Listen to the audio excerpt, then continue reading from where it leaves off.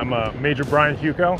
I'm the S3 OIC, the Operations Officer for 1st Air Cavalry Brigade, and we're out here supporting Combined Resolve XVII.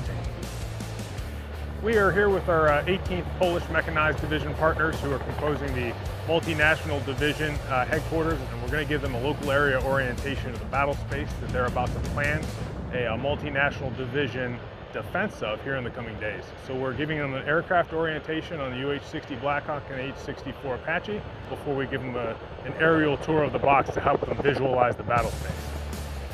The biggest part from my perspective of these joint multinational exercises is it gives our NATO partners exposure to one another and our best practices for preparing for the modern battlefield.